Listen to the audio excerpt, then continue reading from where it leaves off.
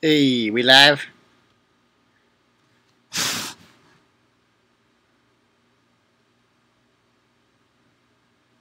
Let's see if we're live.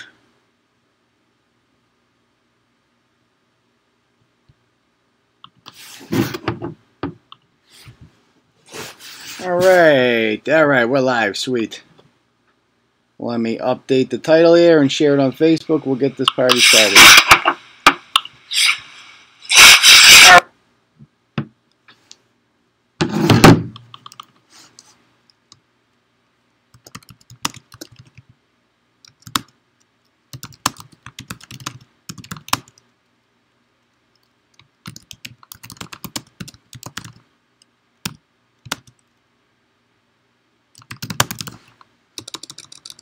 Wild card. There we go.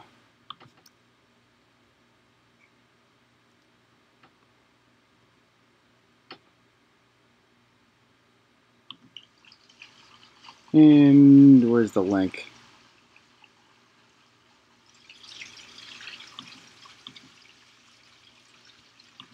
Hold on, let's see if it comes up here. All right, Torritis. All right, so people starting to roll in here. Sorry, a couple minutes late there. Had a crotch fruit situation I had to deal with. But we are about ready to rock. I'm going to go right here, and I'm going to share this on Clarence. All right. But we are about ready to rock. That's too loud. I'm going to go.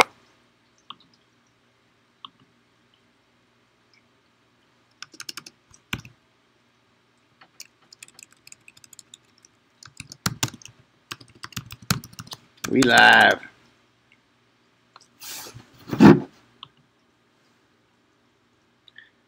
All right, let's do it, folks. Here we go.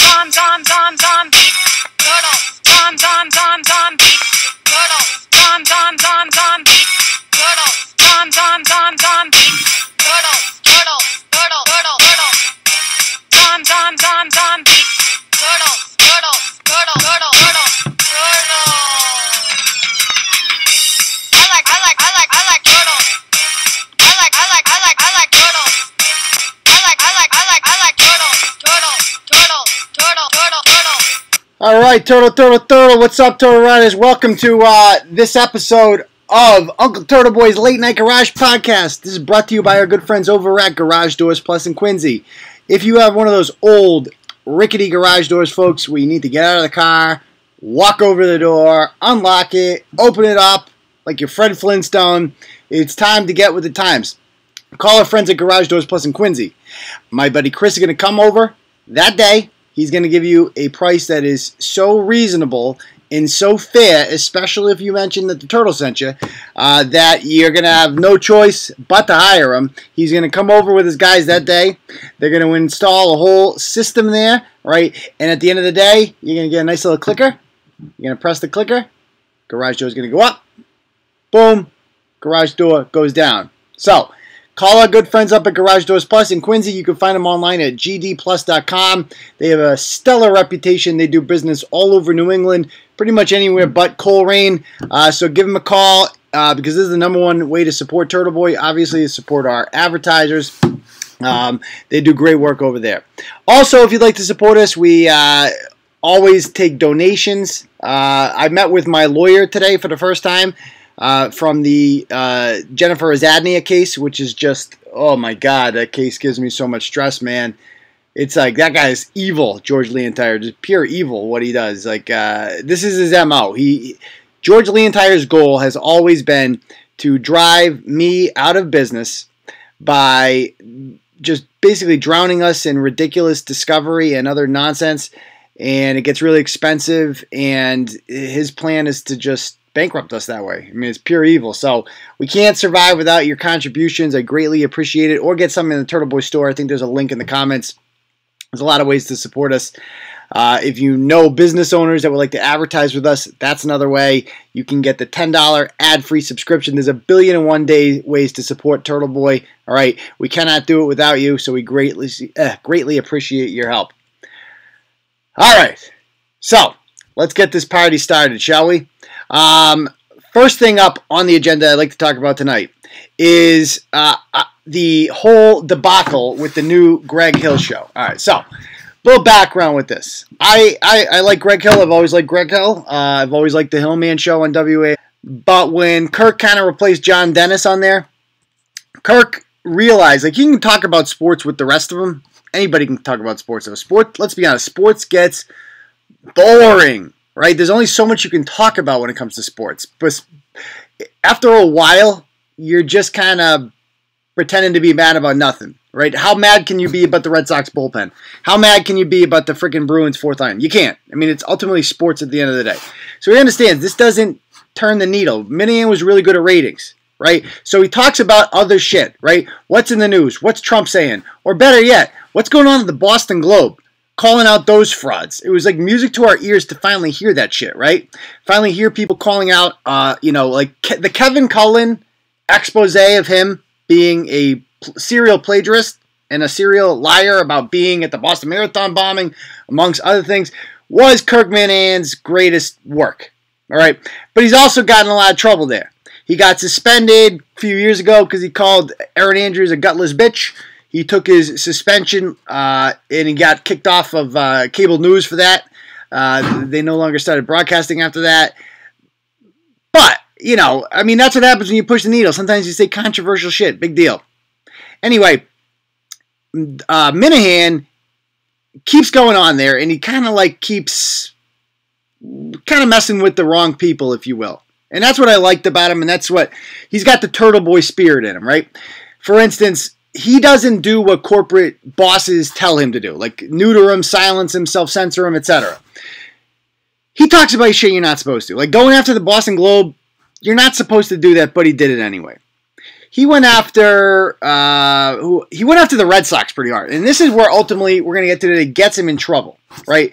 The Red Sox of our four major sports franchises are the most politically correct franchise. They just are, right? The guy that owns John Henry owns them, and he also owns the Boston Globe. And that's a problem because then the Boston Globe effectively becomes, Boston Red Sox media. How can you criticize a team if the paper owns it? You know what I mean? It's a pretty big problem that a lot of people aren't reporting on. Obviously, the Globe's not going to report on it because they own the freaking Red Sox, right? So, anyway, back to that. And eventually, Kirk got taken down by a three-headed monster. First was Bob Murchison. We know about him. He's the activist from Sherborne that relentlessly harassed all of WEEI's advertisers. Then you add Shirley Leung over at the Boston Globe, who is perhaps the whiniest, most... it's almost like she's a caricature of herself. Like in the last 48 hours, she has done 2 articles. Today she did an article about how the Boston Herald celebrating Chinese food, I'll get to that later, is somehow racist. And 48 hours ago, she did a column entitled, Does Craft Beer Have a Diversity Problem? Because there's too many white people drinking craft beer. This is the Boston Globe writing these articles. This woman fancies herself an editor and a journalist, but she's really just an activist. She used to harass all WEEI's advertisers, asked them, why are you advertising with such a inappropriate show, etc. It was just absurd. Anyway, the third and probably the strongest force that drove Minahan out is Sam Kennedy from the Boston Red Sox. All right, Minahan specifically is called John Henry. Right, we've all seen creepy John Henry. He's the weirdest looking guy. He's 1,000 years old, and his wife is Linda Pizzuti, who works for I think she works for the Globe now. I don't know what her capacity is there, but she's a hot woman, 30 years his junior. And it's very obvious what's going on here. I'm being sued for saying something similar to this. In that, I would just make the suggestion that Linda Pizzuti is not sexually attracted to John Henry. It just seems odd because he's old and decrepit and she's young and hot. And this would seem that if he did not have money, I can't imagine she'd be, having sex with him. See, just a guess. And what do we call people who have sex with somebody and get financial benefits in return? I forget the word, guys. I forget the word. Because if I say the word, I might get sued for defamation. Because this is happening in real life, to make that, hyperbolic comparison. Anyway, Minahan has called them gutless and, made the same kind of insinuations that I just made. And as a result of that, and the controversy that WEEI has brought along with him on there, the Red Sox have kind of fought back, right? And the Red Sox are the only Boston sports team that still broadcasts on EEI. They lost the Celtics about 2 years ago.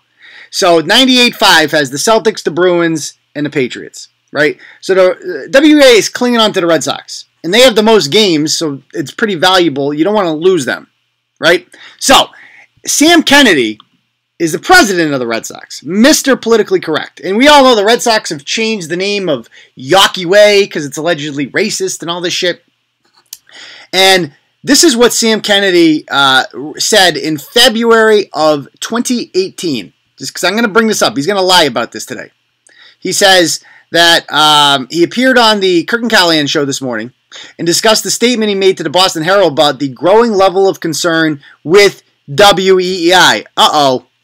He said that he told the Herald, "We've had a growing level of concern and we've expressed that very clearly to their management, especially over the past year, and in the past week, and in the past few days." So he's saying, I own the Red Sox, right?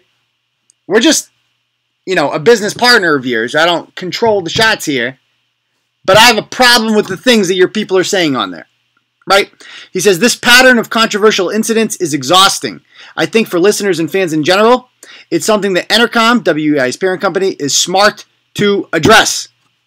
So he's basically saying here, right, Shirley Leung and the folks at the Boston Globe and Bob Murchison called up the Red Sox offices. And they said, "Why are you partnering with this, hateful radio station that allows free speech? It's awful. We can't be having that." And because he's a gutless coward, he then goes to the Boston Herald and tells them, "I don't like this. I have to go on record as saying I don't like this very much." He says, it's a relationship we've enjoyed for 20 years. We've had a terrific partnership. We've been on different stations, right? They've spent time with the Jimmy Fund. They've raised all this money, blah, blah, blah, blah, blah." And then he goes on to say, "However, that doesn't mean for 1 second that as an organization, we get frustrated from time to time with our partners. Whether it's WEI or another partner, and we feel free to speak up when we're disappointed," right? And he says, "When the line gets crossed and you have people in our front office, whether it's employees or players or members of the coaching staff, members of ownership upset, memberships of ownership upset." Who could it be talking about there? Oh, right, John Henry and Linda Pizzuti, right? And so they're coming to the president of the team and they're saying, "What's going on with WEI? You need to fucking lay the smackdown on them. They can't be saying mean things about me and my trophy wife. God forbid. God forbid. Frustrated with the way things happen. We feel that we have an obligation and a duty to talk to you guys, to talk to management." So anyway, bottom line here is that this is obvious what's going on here. He's acting like they don't control the content on WEI, but they clearly do because they have them by the balls, right? If the Red Sox leave WEI is going to lose a shit ton of money. They cannot afford to. They're tanking in the ratings right now. They cannot afford to lose them. Now WEI is what your dad, and your uncle grew up with, right? And your grandfather. It was the only sports talk radio station.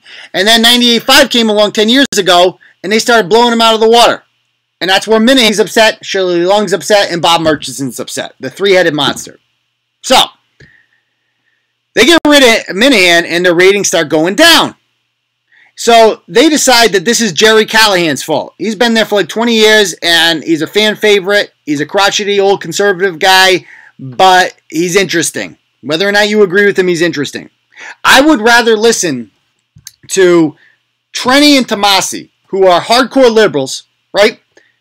I would rather listen to them than listen to just a generic radio show that wasn't controversial, right? I like controversy. People are attracted and drawn to controversy. That's what we like, right? We can get milquetoast crap anywhere on cable TV. And even if it's like, I listen to Bill Maher, right? I'll listen to freaking Tomasi, whatever. I don't have to agree with them, but at least it's interesting. See what I'm saying? So, this has, they decide they're going to get rid of Callahan. And who are they going to bring in? Greg Hill. Now, Greg Hill, years ago, invited me on his show. So I'll always be grateful for that. It was like late 2015, I want to say. There was an incident in Foxborough involving a high school student and an American flag. He reads Turtle Boy. He followed us, and he messaged me on Twitter, back when I was loud on Twitter, and said, hey, come into the studio tomorrow. We'll have you on. So I did. And it was nice. I met them all. It was cool. Anyway, he's got a little niche over there at WAF. They have it's like when Kirk and Callahan are boring me, which they did sometimes, I'll admit it, I would go and listen to them. I'll listen to them over Touch 'em Rich, who I just find freaking unbearable. I don't want to hear about Van Halen, your favorite Van Halen songs, and make references to fucking 80s rock bands like they always do. They're terrible. Terrible. So I listen to AF. And they have like an interesting dynamic with Danielle and LB and, whoever else was on that day, right? And it worked.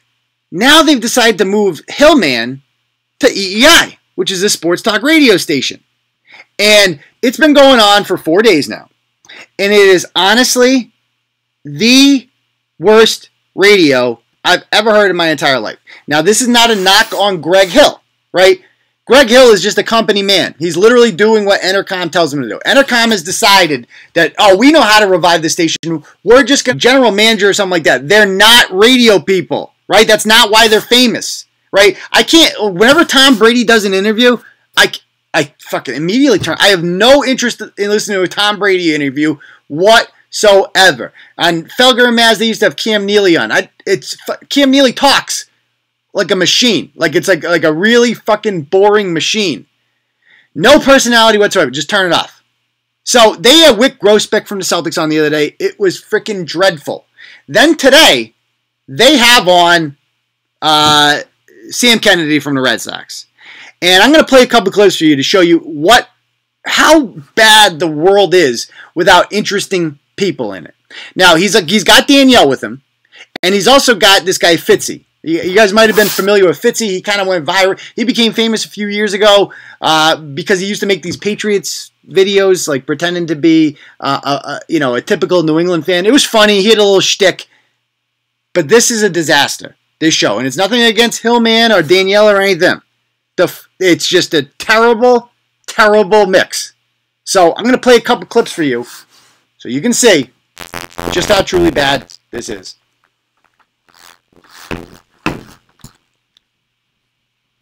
All right, here we go.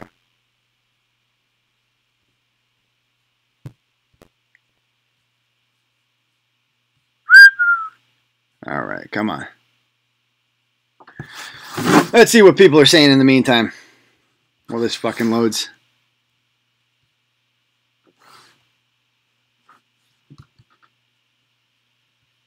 What the hell is happening there? Come on, load, damn it. Which one is it? Yeah, this one. Okay, we want this one.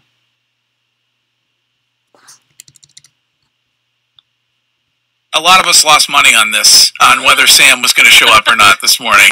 And it is our pleasure to have the president and CEO of the Boston Red Sox. Are we going Instagram Live? I'll go Instagram Live, my Instagram. The new gig, and with the program director of WEEI, Sam Kennedy. So they're making joke. Get it? The program director of WEEI, Sam Kennedy. Get it? Because Kirk Minahan is calling him the program director, so it's funny. We're mocking him. Here we go. How are you? I'm doing great, guys. Good morning. Congratulations on the new gig, and thanks for approving us. I know there was a lengthy review process on whether or not you would approve us for the radio station or not. Yeah, let me tell you something. If I were program director of WEEI, I'd be all Pearl Jam all the time. Wow. So relatable. So relatable.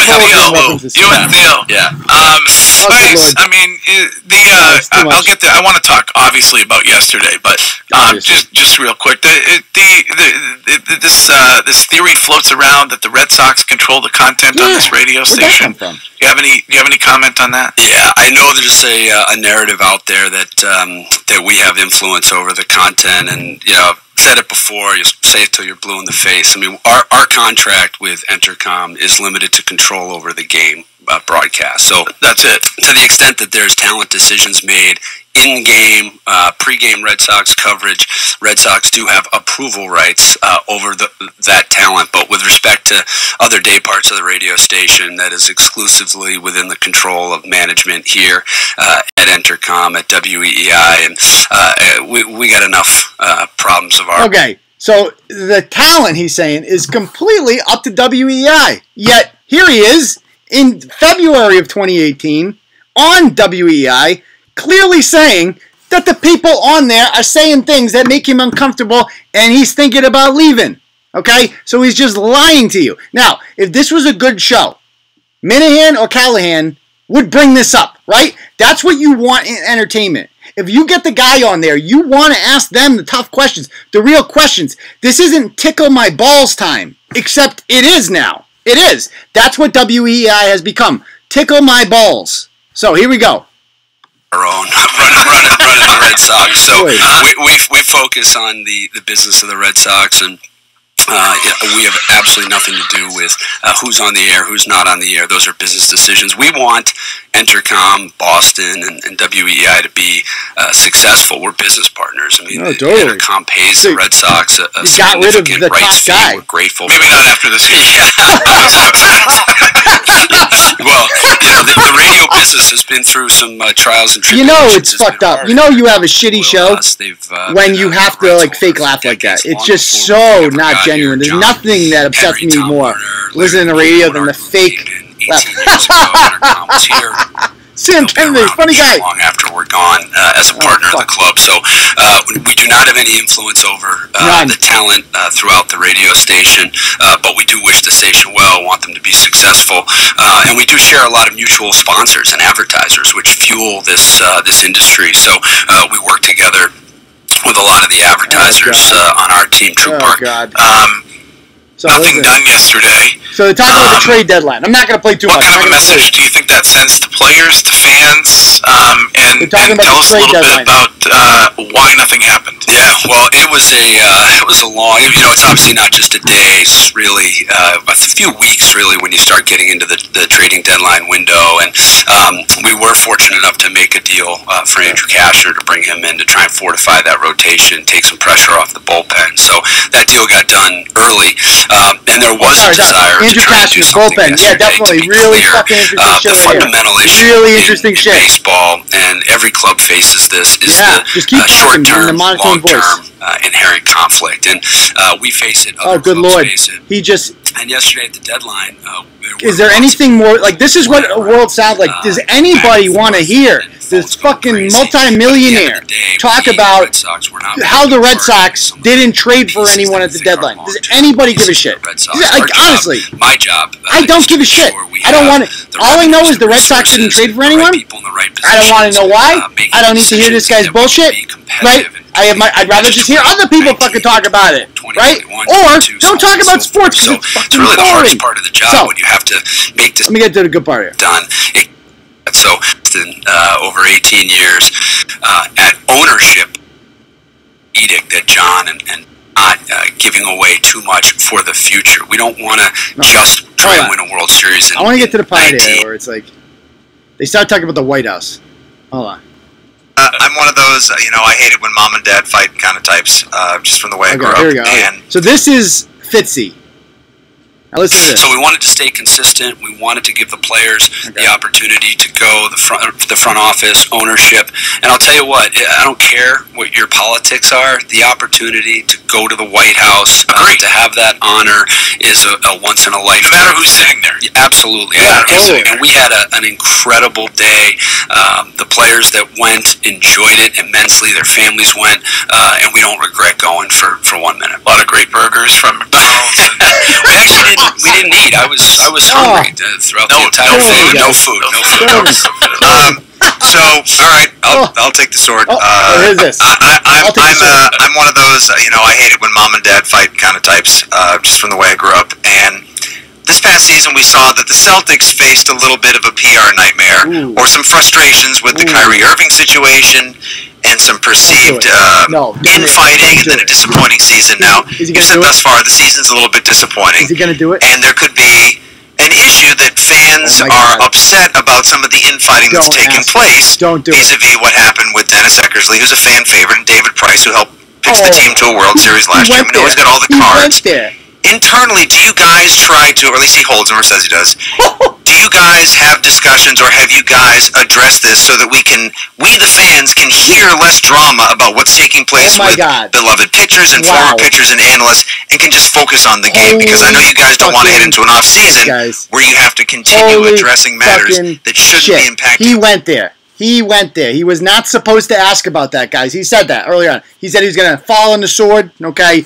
He's going to go off on a ledge, and he's going to ask the question nobody is supposed to ask. What is up with the David Price, Dennis Eckersley beef? Okay? I know. Edgy shit. We're not supposed to ask about that. But here we are. I mean, Jesus. That's what they have to pretend is like edgy. That's what they have to pretend is like, we're pushing boundaries here on this new show. Nothing's off limits. Shut the hell up. I mean, it's embarrassing. I feel bad for them because there's no way they can actually think that this is like edgy. They're literally just, they're just collecting checks at this point. This is goddamn pathetic. This is what a PC world looks like. This goddamn awful audio that you heard today on WEEI.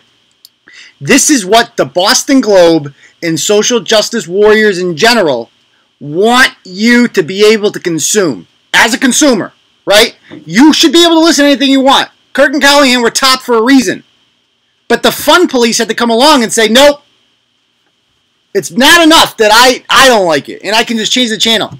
I don't want you to have anything that you like either, so I'm going to force feed you this goddamn fucking train wreck that is Sam Kennedy on WEI, and you're going to like it. And you're going to listen to Fitzy's edgy questions about David Price and Dennis Eckersley. What will he say next? I don't know. It's just that crazy of a program, guys. Jesus freaking Christ. What a freaking joke. I mean, this is just such an... this is what they want. Every time they try to censor speech and this is why we need offensive speech, guys. This is why we need, quote-unquote, hate speech, which isn't real. They just hate it, okay? I don't want racist speech or anything like that.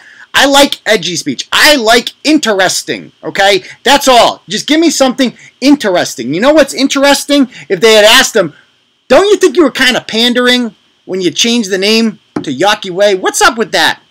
How come everybody, you guys seem to care about diversity so much, but everybody in upper management here is white? What's up with that? How come you don't diversify your own organization? Okay? You tell me that. Good Lord. This is the most boring, tasteless world, and it's what the future holds on the radio, guys, which is why independent media like Turtle Boy, and honestly, I've shit on Barstool plenty, right? But Kirk Minahan has made Barstool great again. He has. I listen to his podcast every day now just because he makes fun of this. It's much more entertaining to listen to him shit on this than it is to actually listen to that. It's fucking awful, right? We all heard it. It's goddamn awful. So that's the future if social justice warriors lead the way. How is that? So people are saying, Unc, that's being a social justice warrior, though. I'd like to hear why. Maybe I can come back to that. But, yeah. Anyway, let's talk about last night's debate, last 2 nights' debate. I don't know what you people thought about that, but I got some quick thoughts. I did a live blog on each one. I thought the winners, right, definitely, and you know I'm leading this train, right? The Trump supporters for Pocahontas train. That's Massachusetts, you get to vote as an independent in whatever primary you want. There is no Republican primary. I'm going to vote in the Democrat one because I can sabotage it, right? We've been over this before. So I'm going to vote for Pocahontas because I think she has the worst odds against Trump. Plus, it would be the most entertaining. I think we can all agree on that. Whether or not you like either of them, it would be the most entertaining by far. So, she's got a real shot. There's like 4 people, right, that have like a real shot. You got her. You got, obviously, Biden. You got Kamala Harris. You got Bernie Sanders. And if you want to say maybe, you can add onto there Mayor Pete, right? I don't think Cory Booker is a real candidate. Some of these other clowns, Kirsten, Gillibrand, some of these people are just terrible. I thought Elizabeth Warren, right, did quote-unquote well in the debate. And by well, that doesn't mean I agree with anything she has to say. It just means she had some good zingers and some good one-liners. Her debate was interesting because it was all white people. It was all the white people. They called it the white debate. And they had like 4 or 5 guys in there. It was like the bald guy from King of the Hill, Tim Ryan, Hickenlooper, the governor of Montana, a bunch of guys whose main point was, we can win, we can beat Donald Trump, we just can't be fucking crazy, which is 100% true, right? They're all from Midwestern states or Trump-supporting states, so they all know, like, if you want to win in my state of Ohio or Michigan or Wisconsin or Montana or whatever, you can't be talking about fucking free healthcare for illegal immigrant transgenders, right? You can't be talking about, is the government going to pay for transgender abortions? You can't be doing that. Stop. So they made that clear. And Elizabeth Warren and Bernie Sanders were basically like, no, we can do whatever we want. Throw my hands in the air and yell revolution. So that's all you have to do to appease Democrats and go up in the polls. She will go up because that's exactly what she did. I think she's just a younger, like fucking, she's like 69, youthful version of Bernie Sanders, right? And she is going to get the nomination when this is all said and done. It's probably going to be her, and it's going to be fantastic. On the other side, last night's debate was the much better one. Because you had Biden on there, and Biden got his ass whooped last time. Last debate, Kamala Harris just called him a racist a bunch of times, and he didn't know what the hell to do.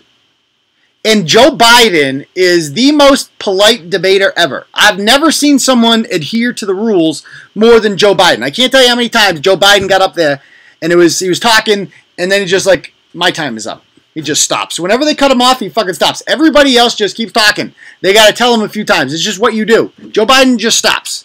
Low energy. But I will give him this. They came at him last night again with the same old bullshit. Like, it was like 9-on-1. Everyone was going after Biden. And this time he had some good one-liners, man. He zinged them back. It was like he was ready for it. He looked a lot more confident. The big loser last night. The big loser was the big winner from the last debate. That's everyone's favorite cop, Kamala Harris. She came out of nowhere last debate. This time, I've never seen somebody come across as more shrill and unlikable than Kamala Harris did. And she got ripped apart by perhaps the hottest person to ever run for president, and that would be Tulsi Gabbard, a.k.a. Bay. All right? Tulsi Gabbard is fantastic. Luckily, she has no chance of getting the nomination, so I would never be in that choice where I'd have to make a decision. I'd still vote for Trump anyway. But her and Andrew Yang had great debates yesterday. Those are the only 2 Democrats that I really like. And I liked her because she first of all, she's a veteran, so she's got like more street cred when it comes to foreign policy. She's an anti-interventionist. And she's suing Google, which fucking, like, I love you, right? I love you so much. Thank you for doing that. She doesn't believe in tech censorship. Like, she speaks my language. And she gets on here last night. That's not the one.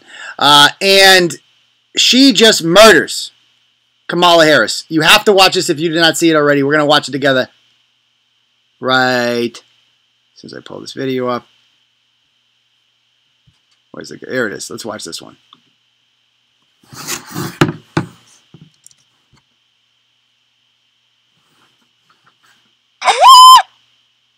What the hell was that? You guys hear someone scream? Bring the conversation back to the broken criminal justice system that is disproportionately negatively impacting black and brown people all across this country today. Senator Harris says she's proud of her record as a prosecutor and that she'll be a prosecutor president, but I'm deeply concerned about this record. Ooh. There are too many examples to cite, but she put over 1,500 people in jail for marijuana violations and then laughed about it when she was asked if she ever smoked marijuana.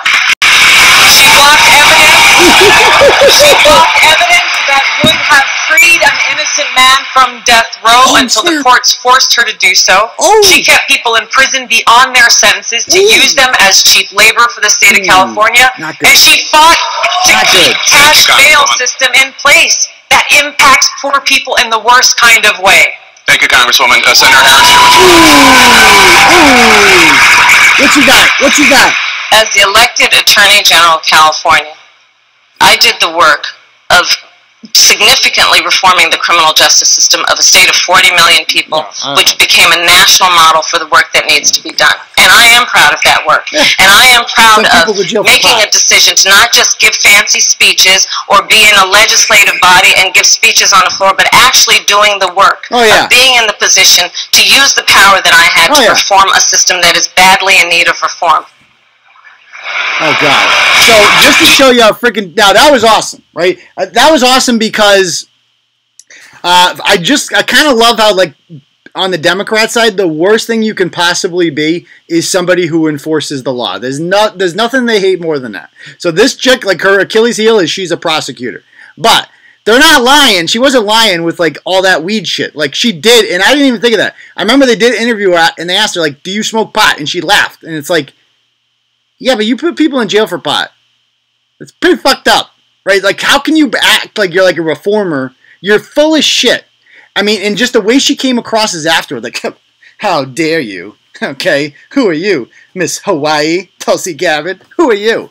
Now watch this. Did you expect that from Tulsi Gabbard? Had you had interaction about that in the past? And how do you think it went? Well, I mean, listen, Listen. This is going to sound immodest, but I'm obviously a top-tier candidate, and so I did expect that I would be on the stage and take hits tonight because there are a lot of people that are trying to make the stage for the next debate. Yeah, for a lot of them, it's do or die. Well, yeah, and especially when people are at 0 or 1% or whatever she might be at. I mean, what a fucking cunt. What a miserable bitch, right? That's all that is. No, especially, she's only coming at me because she's at 1%. This is Trump talk, by the way. This is the exact shit Trump used to say about, like, Jeb. Remember that? Yeah, Jeb. Jeb. I'm at 41%. You're at 2. Okay, so that's about the end of that. It's like you're like these people. They claim to hate Trump. They model themselves after him. So she just came across as so shrill and unlikable. Right? Just what a terrible person. She was clearly flustered by that. She couldn't get to Biden, and it was a disaster, man. And meanwhile, Pocahontas is in the JV debate with old man Bernie and all the moderates, and her poll numbers are rising. Okay, and that's why she's going to be the candidate. She gets to finally go at Sleepy Joe in the next debate. Trust me, Pocahontas is going to win the nomination, and it's going to be fantastic because it's going to be 8 years of Donald Trump. Okay, now the real winner, right, of the debate. This was my favorite line by far. The worst person in politics today, by far. The only person worse than Elizabeth Warren in the United States Senate is New York Senator Kirsten Gillibrand. We all knew a Kirsten Gillibrand in high school. She's such a Kirsten, too. Right? She was probably, she was the chick that ran the yearbook in the prom committee, and it had to be her way. That's Kirsten Gillibrand in a nutshell. She is obnoxious. She is just... so unlikable that I don't understand how she got to where she is in the first place. So, she explained last night, and I could not stop laughing at this. This is the stupidest thing I've ever heard, and it was great. And she's somewhat famous, and she's at less than 1%. So I don't even understand why she's in this race. But she's so desperate, and they asked her last night, if you are the candidate, how are you going to beat Trump? And this was her answer. It was spectacular. Listen to this. I think as a white woman of privilege who is a U.S. Senator running for President of the United States, it is also my responsibility to lift up those voices that aren't being listened to. Okay, stop that. Oh, white privilege. Oh, I can't I mean, maybe she actually is white privilege. If there's a real thing as white privilege, it's her. But there's not a thing as white privilege. She has privileges because she's rich. That's the matter of the fact, right? And white privilege. It's so silly. It's such a silly concept, right? This idea that you have privileges because of the color of your skin is such friggin' nonsense, right?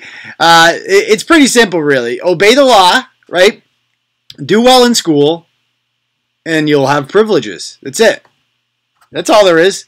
Or come from money. Then you'll have lots of privileges. That's the most important privilege you can have is wealth. Socioeconomic privilege.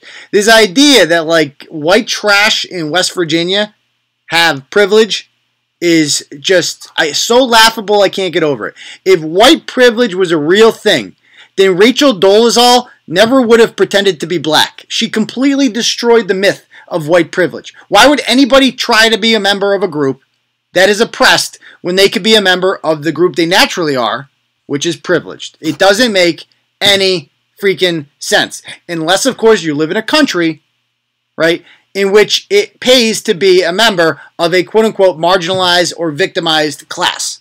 So, where's she going with this? She says that she's going to speak directly to white women. This is her specialty. This is how she's going to beat Donald Trump. She has a way of speaking to white women that nobody else does. Listen.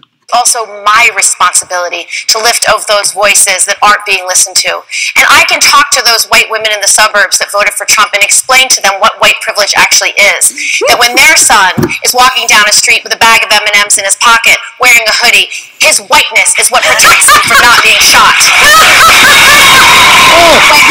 Oh, God, stop it. Stop it. Stop it. Stop it. Stop it. I can't. She's a real person, right? This happened, like, the plan to beat Donald Trump in order to take back those states like Michigan, Pennsylvania, and Wisconsin. The problem is white suburban women voted for Donald Trump, right? So how are you going to convince them not to vote for Donald Trump? Oh, here's the plan. I'm going to go and I'm going to lecture them about how their sons have white privilege. This is what she thinks is a freaking selling point. Like, she honestly believes that. See, this is genuine laughter. This isn't me laughing at, oh, Sam Kennedy, you're so funny. This is fucking hilarious. This woman, I'm trying to picture it, guys. Can you picture this happening? She's talking to some freaking white trash family from Wisconsin, right? That makes $30,000 a year, like Stephen Avery's freaking clan. They got a freaking Trump sign in their yard. And she's going to go in there with her pearls on and her pantsuit. And she's going to be like, hey guys, I'm here to talk to you about white privilege. And like, I don't know if you know this, but your son, if he walks down the street with Skittles in his pocket, he's totally not going to die because of his whiteness. I don't know if you know that. But we learned this in university, okay? I went to university. Oh, good Lord. You cannot make this stuff up. It is so good. Like, obviously that's a reference to Trayvon Martin. Trayvon Martin did not die because he had Skittles in his pocket. Trayvon Martin died because he had the unfortunate luck to cross paths with a psychopath, George Zimmerman, a wannabe cop who was, let's face it, looking for a fight, who basically ambushed Trayvon Martin. Then Trayvon Martin kicked the shit out of him because he's bigger and stronger and more athletic than George Zimmerman. George Zimmerman lost the fight, and so he shot him because Florida lets you do that, right? You can start a fight with somebody, punch first, and then lose, and then shoot them. That's why Trayvon Martin's dead. Not because of white privilege, but because he had the unfortunate luck of running into psychopath George Zimmerman. A complete piece of shit, by the way. That is one I will not defend. Trayvon Martin was an actual, like, travesty, right? That was an actual miscarriage of justice, what happened. That's Florida justice. Casey Anthony got fucking off in the same state. But George Zimmerman's not a cop. A lot of people associate that with the Black Lives Matter movement. But George Zimmerman's not a cop. He's not trained. He has no idea what the fuck he's doing. So, anyway, let me just play the rest of this. When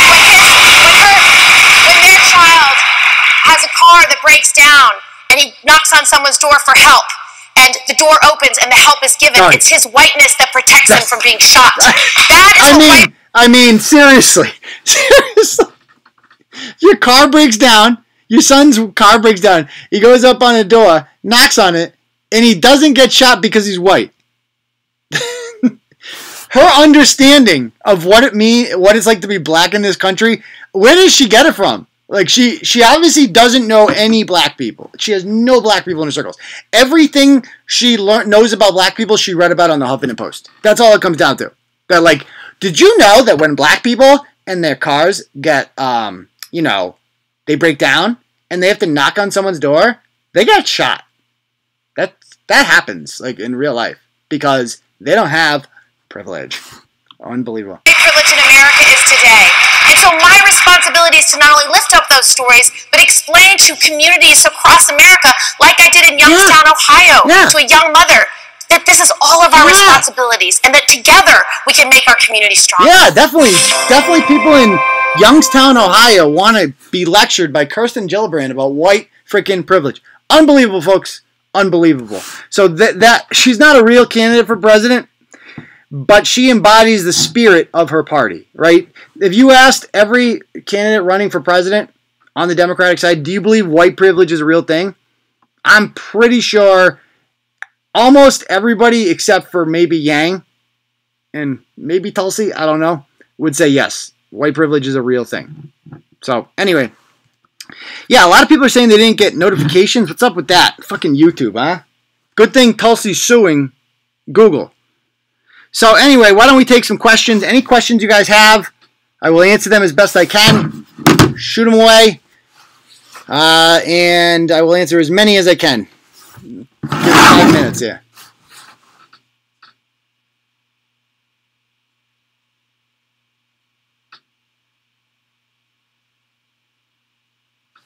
Where are these candidates' husbands? Hey, that's misogynistic, Savvy Bear. But she actually said last night, Kirsten Gillibrand, that she's also, in her home, she is the primary breadwinner and the primary caregiver. Which means her father, or her husband, masturbates to internet porn all day and doesn't work. That's what it sounds like. So, did I miss talking about the cop block chuds? We talked about them earlier in the week. Your wild card topic, there is no wild card topic means, like, questions, whatever. Whatever you guys want to talk about in the last 5 minutes. Any questions you have. Who's the most annoying candidate? Kirsten Gillibrand's the most annoying candidate. Easily. She's the most... Actually, Bill de Blasio's up there too. And Julian Castro. And I'll say this about Bill de Blasio. And I wrote this in a blog last night. Bill de Blasio is a walking commercial for why we need an electoral college. That guy is such a joke and so bad at his job. But he got elected to be the mayor of the biggest city in North America, or the biggest city in the United States of America. I think Mexico City's bigger. They chose him, right? If we got rid of the electoral college, our elections would center around cities. And cities are filled with stupid people who think Bill de Blasio should be doing anything besides setting pins at the bowling alley. So he's up there too.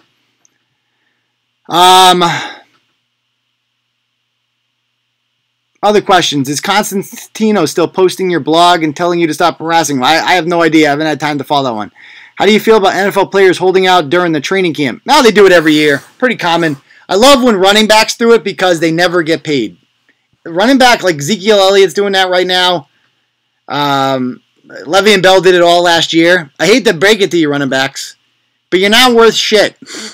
Like, you have 5-year shelf lives at most, and you're really easily replaceable. Like, the Steelers can go out and just put in James Conner and not miss a beat. So, that's how I feel about that. The only people that should be holding out in training camps are defensive backs and, you know, major playmakers, guys who can make sacks, and quarterbacks. That's it. If you're any one of those and holding out, you're a douche. What else are we asking here? We lost a Kennedy grandkid to an OD tonight. Shocking. I saw that. What else are people asking? Failure Swift. Yeah, so Failure Swift's a big letdown, guys. She has, now they got the ACLU on my team, she's disappeared. So, fuck her. Big disappointment. What do I think of Delaney? I mean, he's just another guy up there. He's a centrist. He has no shot at winning.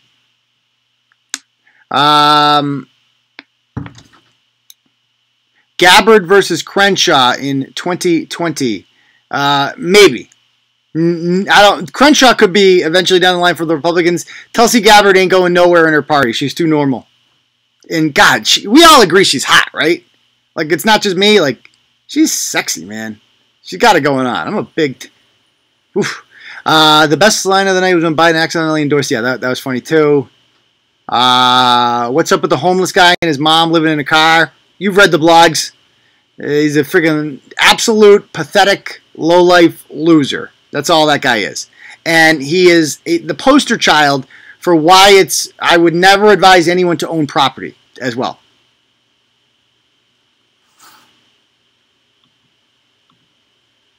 What else are people asking? Yeah, Patriots, exactly. Prove that. Put in any running back. Doesn't matter who you put in there. What do you make of OJ's Twitter? I love OJ's Twitter.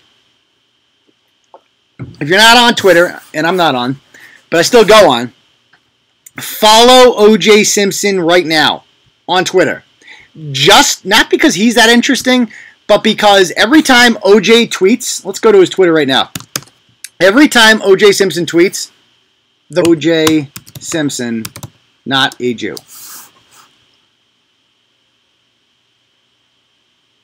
Did the Red Sox lose again tonight? I see Xander's trending. Did he hit a home run? Okay. So here's OJ. What's he saying here?